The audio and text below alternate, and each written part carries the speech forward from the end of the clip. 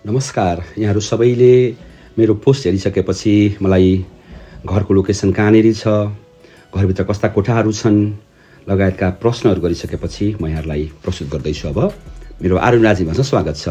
यो त तपाईँको महेन्द्र राजनगरबाट भित्र छिर्नुपर्छ।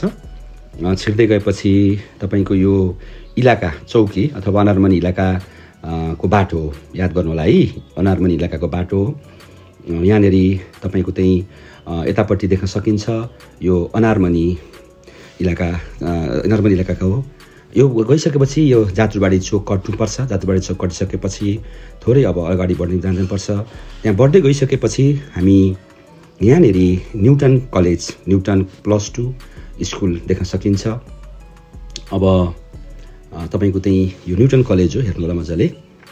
यो न्युटन कलेज है त, तपाईँहरू देख्नुहुँदैछ, यो न्युटन कलेज हो। यही कलेज छ। यो बाटो अझै थोरै तल गइसकेपछि अलिकति क्रस गरिसकेपछि हो यहाँनेरि तपाईँको उताबाट आदर्श ब्याङ्केटबाट आउने बाटो रह्यो। यो न्युटनबाट आउने बाटो रह्यो, यो बाटो रह्यो हो। यसको छेउमै सेकेन्ड घर, ओल्लो घरबाट ठ्याक्क टाँसेको यो दोस्रो घर चाहिँ बिक्रीमा रहेको यहाँलाई जानकारी गराउन चाहन्छु।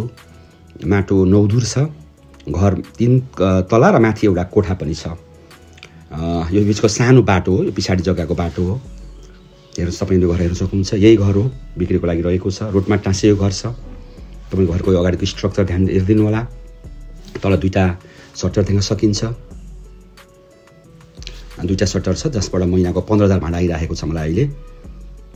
अब त्यस पछाडि तपाईँको हामी 2टा सटर, एउटा पार्लर छ, एउटा होटल छ, राम्रो तरिकाले चलिरहेको छ।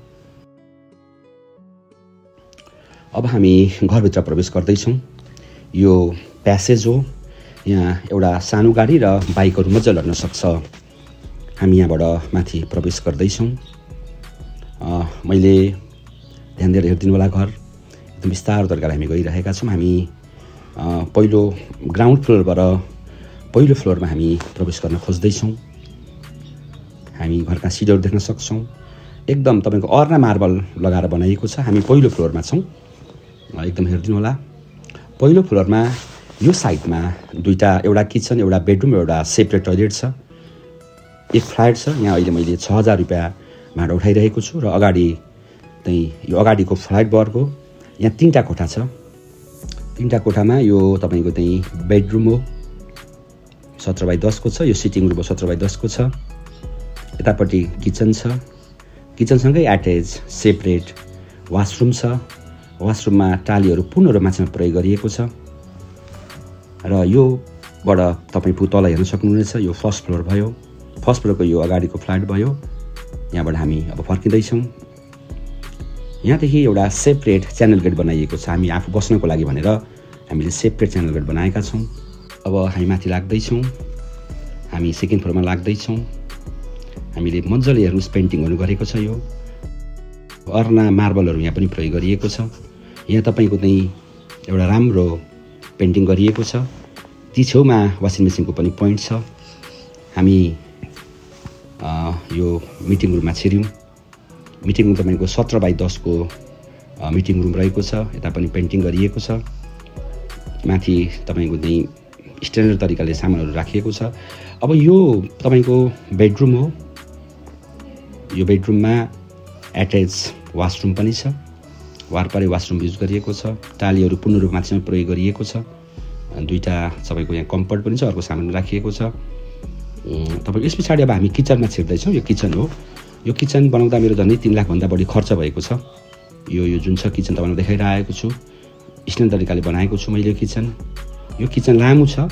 एकदमै लामो किचन बनाएको छु। माथि पनि तपाईँको मैले फल सिलिङ राम्रो तरिकाले स्ट्यान्डर्ड तरिकाले हालेको छु। यतापट्टि किचनमा एउटा सानो एट्याच स्टोर पनि राखिएको छ। किचन फोर्नुहोस् नदेखियोस् भनेर स्टोर पनि त्यहाँ राखिएको छ। यस पछाडि यहाँनिर तपाईँको एउटा कमन वासरुम छ। मैले सबैमा कम्बर्ड नै प्रयोग गरेको छु, बनाएको छु। यो अर्को ठुलो बेडरुम भयो। 17x10 को बेडरुम रहेको छ। यो बेडरुम हो। यो 17x10 को बेडरुम छ। यो बेडरुमलाई तपाईँहरू हेर्न सक्नुहुन्छ। माथि पनि मैले मजाले फल सिलिङहरू युज गरेको छु।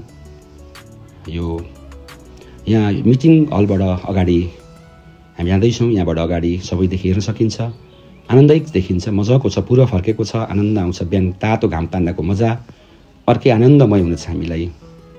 अब यहाँबाट हामी माथि छतमा प्रवेश गर्दैछौँ। छतमा प्रवेश गर्दा एउटा सानो कोठा निकालेको छु मैले यहाँ। यो तपाईँको चाहिँ लगभग 9x6 को कोठा छ। गेस्टहरू राख्न सकिन्छ त्यो कोठामा। यस पछाडि हामी हाम्रो छतमा आएका छौँ। हामीले छतमा पनि पूर्ण रूपमा टाली प्रयोग गरेका छौँ। तपाईँको ग्राउन्ड फ्लोरदेखि माथि 6 सम्म टाली प्रयोग गरेको छ। यो मन्दिर रह्यो। यो अब नेपाली घरमा मन्दिर हुन्छ नि पनि, मन्दिर बनाएको तुलासाको मोड छ। अनि यी छेउमा हामीले यसो परिवेशमा लागि एउटा सानो यो बस्ने ठाउँ खाने ठाउँ बनाएका छौँ। र तपाईँको यहाँबाट नजिकै त्यो अनारमणि नमुना स्कुल पनि लगभग तपाईँको देख्न सकिन्छ, यहाँ हेर्न सकिन्छ। अब अन्य कुराहरू सबै देख्नुभएकै छ। यहाँहरूलाई कस्तो लाग्यो मेरो घर, फिडब्याक दिनु होला। यति भन्दै यहाँबाट म बिदा हुन्छु। हवस् त, हजुरहरूलाई नमस्कार।